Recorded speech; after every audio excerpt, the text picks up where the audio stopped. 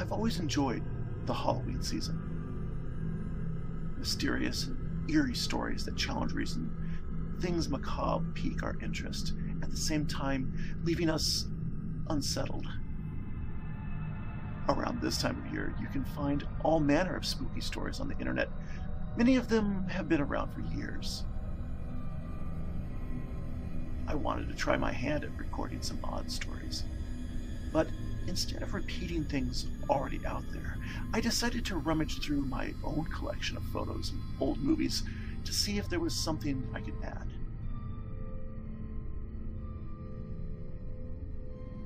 I believe I've uncovered some intriguing examples of the strange, and perhaps a little unnerving. So, turn down the lights, sit back and consider, if you will, the following 5 tales for Halloween.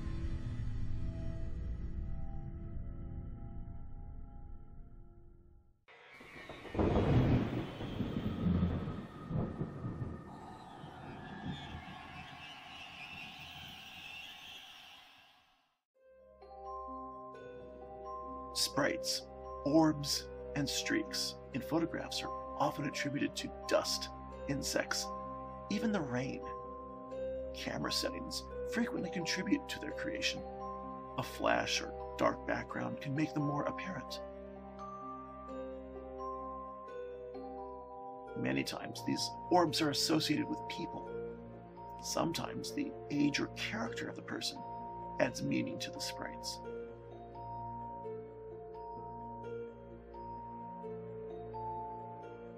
And such is the case when our nephew Will and his girlfriend Corinne came to visit us. They'd come to visit us while on college break. Their visit needed to be documented, obviously, and in typical fashion, I had my camera out at every moment. While reviewing the shots, one picture in particular attracted my attention.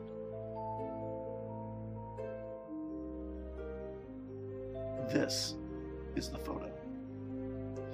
At first I attributed the sprite to a reflection in the room, or some odd camera setting.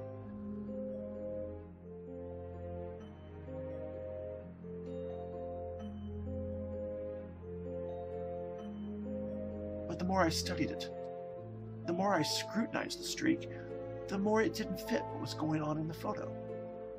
There had been no flash. The settings and exposure didn't account for the glowing streak.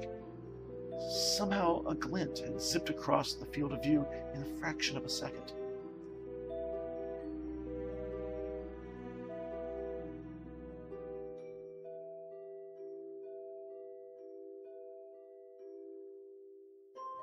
This is just one of those pictures that will go down in family history as being very mysterious.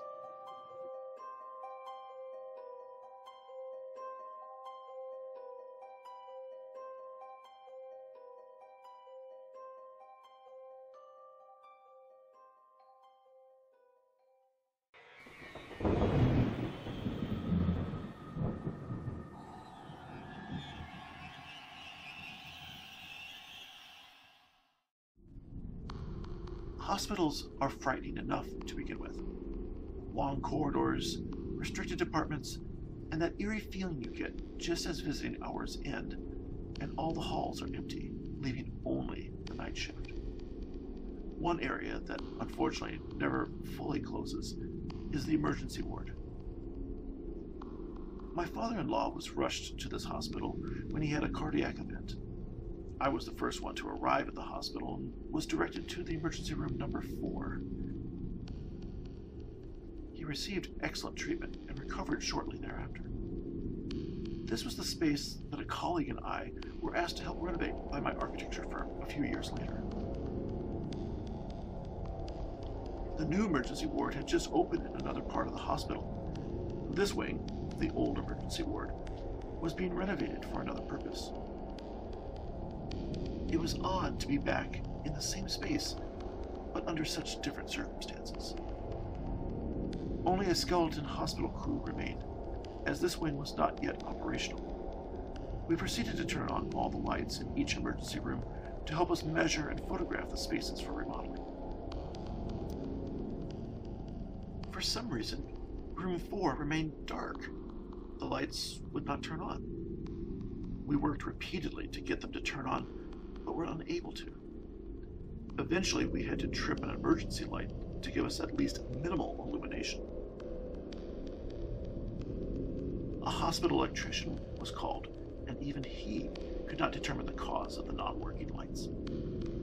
In the end, we left room 4 dark and closed the door behind us. I would have thought this just an odd occurrence until my colleague told me that even with the use of the minimal emergency lights, all his photos of room 4 came out black. Only I had been able to capture on film eerie room 4.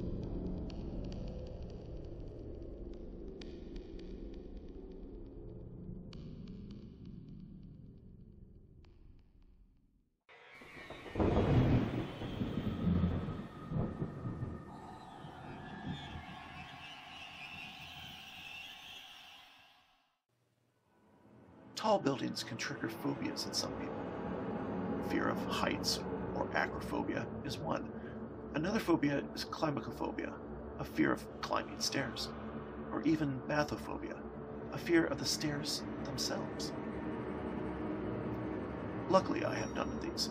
Besides, most tall buildings have an elevator. One elevator I became very familiar with was an old model in a downtown high-rise that had a great deal of character. It was very old and has openings and mesh portions that allow you to see all the machinery. Although it has seen many years of service, it still functions faithfully. To call the elevator, you just push a button. Then, step inside, press the desired floor, and after some clanks, groans, and shudders, it delivers you to your destination.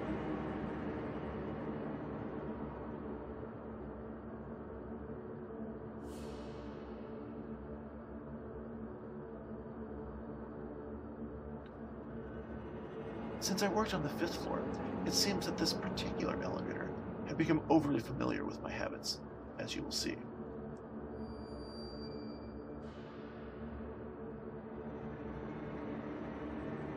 For whatever reason, I decided to film the elevator one day.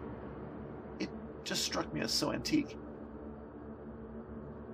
I had pressed the call button and could hear the thing stir deep below me. I heard it rising. I stepped inside the empty cage and noticed that the buttons read floor 5 and down. But I had not yet pressed any buttons inside the cab. When I looked at the controls, the ground floor had already been pressed. What? How? The cage descended, and I simply watched as the counterweights and cables snaked past.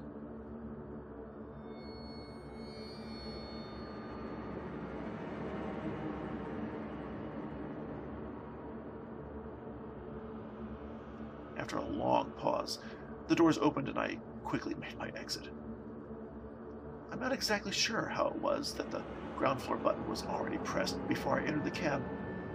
This old-style elevator was such that a person could not have pressed the button and then jumped out. The doors would simply not allow it. Somehow, the elevator just knew.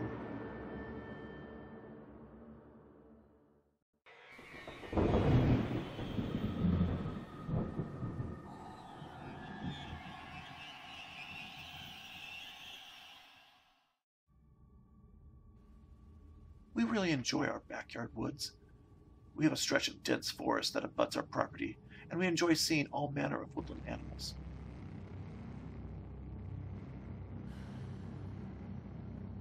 Our dogs enjoy it too and spend many hours out in the yard.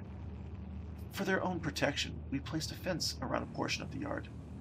This keeps most of the wild critters outside, except for an occasional squirrel or unusually curious rabbit. Not long ago, while the dogs were out late in the night, they were making a fuss at the south gate. They continued this for a few nights, so I decided to set up a camera to get a night shot of whatever it might be.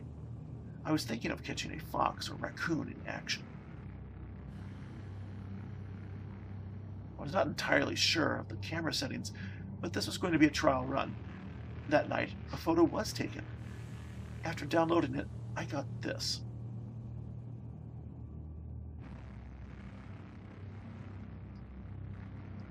At first I thought I'd miscalibrated the settings, but as such, there was a pale image.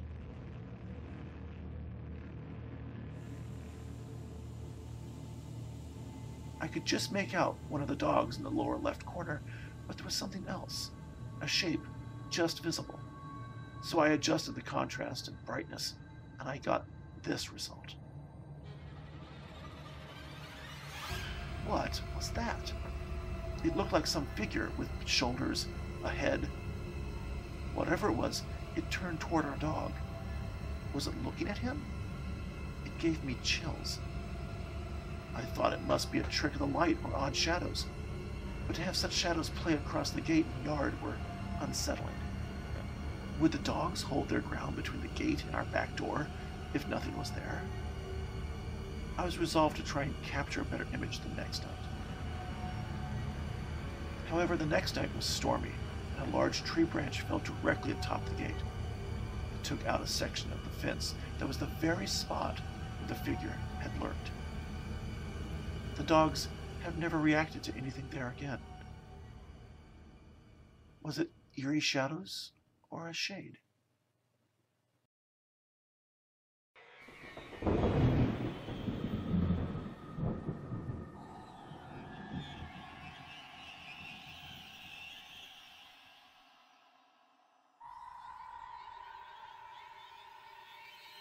Found footage has been very popular of late, and I never gave the stories and subsequent movies much heed. That is until I actually found some footage on my own. When I was born, my parents were living in a log cabin in the woods they purchased back in 1965. This cabin had been moved from another location and was built in the 1840s. They had purchased the cabin from an ancient local woman who had lived in it for years. After my mother died, I ended up with some old camera equipment from the house contained in a camera bag. This camera bag.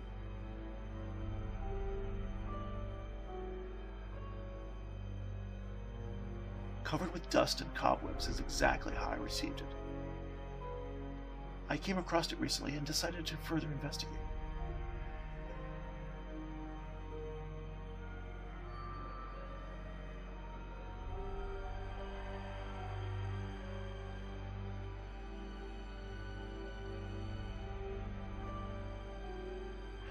Inside, I found a Super 8 video camera with all the typical accessories and a loose cassette tape. However, much to my surprise, when I opened it up, I discovered a tape already inside the camera. I wondered what could be on it. There was no label and no markings on it. Without delay, I set up a camera to record the display and adjusted the playback to the video camera's LCD screen. I was very curious, what could be on such an old tape?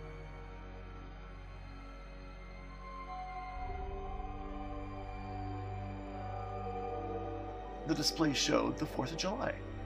I immediately knew what this was.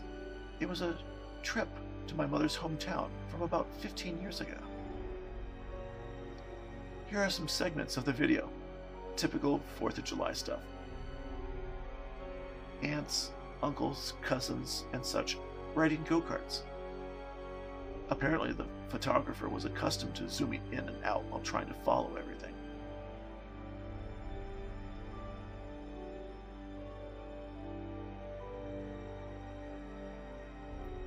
The final segments are some random shots of miniature golf.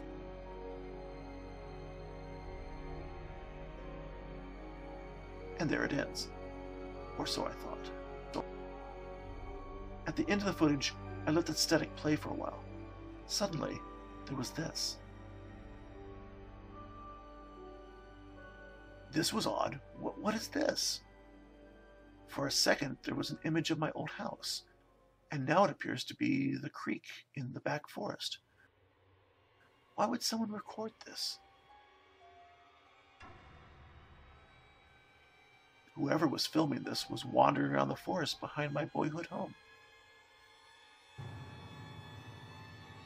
The camera randomly darts around and then fixates on something, only to move on. It seemed like searching for something. Then we turned toward the house.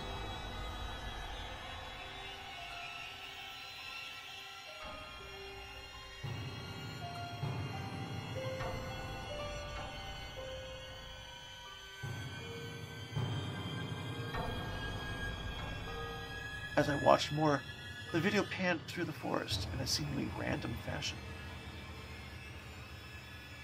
Could this be my mother walking through the woods? She seems the logical choice. Who else could it be?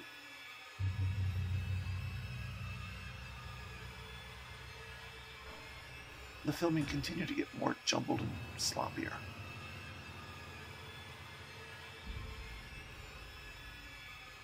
Who is this?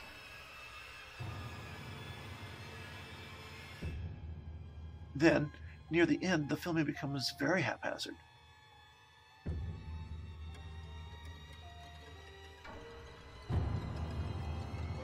Focusing on trees, then a fallen log, then rocks, then sideways at a tree trunk, then back to the creek.